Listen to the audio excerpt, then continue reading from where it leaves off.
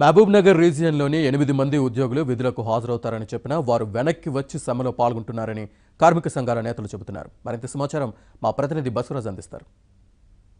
33వ రోజున కూడా ఆర్టీసీ కార్మికులు ఏమాత్రం తగ్గడం లేదు. సీఎం విధించిన డెడ్ లైన్ ను కూడా బేఖాతరు చేస్తూ సమ్మె కొనసాగిస్తున్నారు. ఇవాళ మహబూబ్నగర్ రీజియన్ మొత్తంగా తీసుకున్నట్లయితే 9 డిపోలు ఉన్నాయి. 9 డిపోల్లో 3,925 మంది కార్మికులు ఉన్నారు. కార్మికుల్లో ఎవ్వరు కూడా డ్యూటీలో జాయిన్ అయిన పరిస్థితి మాత్రం కనిపించలేదు. కేవలం 8 మంది డ్యూటీలో జాయిన్ అయ్యారు. అందులో 4 మాత్రం అడ్మినిస్ట్రేటివ్ స్టాఫ్, అదేవిధంగా 4 కండక్టర్ డ్రైవర్లు ఉన్నారు. వీరిలో కూడా చాలా మంది దీర్ఘకాలికంగా సస్పెన్షన్ లో ఉన్న వాళ్ళు మాత్రమే జాయిన్ అయ్యారు. వాళ్ళని మళ్ళీ తిరిగి విధుల్లోకి తీసుకుంటారన్న ఆశాభావంతో వాళ్ళు జాయిన్ అయ్యారు. కానీ రెగ్యులర్ గా చేసే కార్మికులు మాత్రం ఆయా డిపోల ముందు ధర్నాల్లో మాత్రమే ఉన్నారు. ఎక్కడ డ్యూటీ జాయినింగ్ రిపోర్ట్ సబ్మిట్ చేయలేదని చెప్పి ఇక్కడ ఆర్టీసీ కార్మికులు, ఆ కార్మిక నేతలు ధీమా వ్యక్తం చేస్తున్నారు. అదేవిధంగా సీఎం కేసీఆర్ ఇవాళ సుదీర్ఘమైన సమావేశం కూడా ఏర్పాటు చేస్తున్నాడు. అయితే మీకు విధించిన డెడ్ లైన్ అయిపోయింది, తర్వాత కార్యాచరణ ఏ విధంగా ఉంటుందనేది ప్రకటిస్తాడు.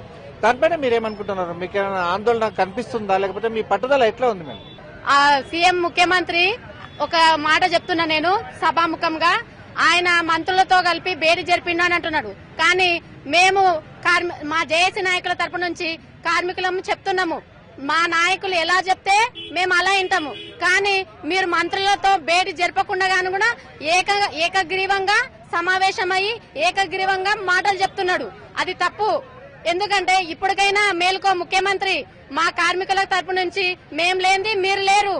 ఈ రోజు రాష్ట్ర ప్రభుత్వం మొత్తము అందరూ ప్రజలు మొత్తం గుర్తిస్తున్నారు. కానీ ఒక టీఆర్ఎస్ ప్రభుత్వం మాత్రం గుర్తించలేదు. మీరు మాకు జీతాలు ఇవ్వకపోయినా మేము ఇప్పటికీ కూడా వెనుకంజ వేయాల్సిన అవసరం లేదు. ఖచ్చితంగా ఆ కార్మికులు మాత్రం పట్టుదల కనిపిస్తుంది. జేఏసీ నాయకులకు ఊపిరి పోస్తూ జేఏసీ నాయకులను నడిపించేది కార్మికులం అని చెప్పి గంటపదంగా చెప్తున్న పరిస్థితి మహబూబ్నగర్ జిల్లా కేంద్రంలో కనిపిస్తుంది.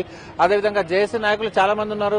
ఇవాళ సీఎం 2 గంటల మీటింగ్ తర్వాత 12 గంటల తర్వాత తన సమావేశం ఏర్పాటు చేస్తున్నారు, పత్రికా సమావేశం ఏర్పాటు చేస్తున్నారు. ఎట్లాంటి అవుట్కమ్ ఉంటుంది అనుకుంటున్నారు? మీరు ఎట్లా ప్రిపేర్ అవుతున్నారు సార్? మేము ఈరోజు 33వ రోజు సమ్మె విజయవంతంగా చేస్తున్నాం. తర్వాత గౌరవనీయుల సీఎం గారు కూడా ఒక డెడ్ లైన్ పెట్టడం జరిగింది. ఆ డెడ్ లైన్ కూడా ఎక్కడ కార్మికులు జంకకుండా మా సమస్యలు సాధించే వరకు మేము ఖచ్చితంగా ఉంటామని చెప్పడం జరిగింది. దాంతోపాటు ఈరోజు 9 డిపోల కూడా 8 మంది 9 మంది జాయిన్ అయినని తప్పుడు ప్రచారం చేస్తారు.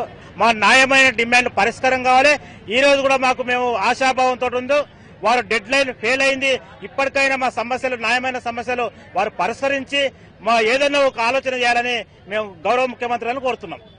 ఖచ్చితంగా చర్చల ద్వారానే సమస్యలు పరిష్కారం అయితే ఏకపక్షంగా తీసుకునే నిర్ణయాలు ఏవి కూడా తాము బేఖాతరు చేస్తామని చెప్పి ఆర్టీసీ కార్మికులు, అదేవిధంగా నాయకులు గంటపదంగా చెబుతున్న పరిస్థితి మహబూబ్నగర్ జిల్లాలో కనిపిస్తుంది. మొత్తానికి ఏదైతే జాయిన్ అయినా ఉన్నారో కదా వాళ్ళని కూడా భయభ్రాంతులకు గురి చేసి జాయిన్ చేశారు. వాళ్ళు ఇవాళ మళ్ళీ సమ్మెలో జాయిన్ కానికే వాళ్ళు రెడీ అవుతున్నారని చెప్తున్నారు. మొత్తం 12 మంది జాయిన్ అయినా, 9 మంది జాయిన్ అయినా, 8 మంది జాయిన్ అయినా కూడా మొత్తం జాయిన్ అయిన వాళ్ళల్లో కొంతమంది తాత్కాలిక ఉద్యోగాల నుంచి తీసేసిన ఉద్యోగాలు వాళ్ళు మాత్రమే జాయిన్ అయ్యారు. మిగతా వారంతా మళ్లీ తమ సమ్మెకు మద్దతుగా బయటికి వస్తారని చెప్పి ఆశాభావాన్ని మహబూబ్నగర్ జిల్లా కేంద్రంలో కార్మికులు వ్యక్తపరుస్తున్న పరిస్థితి.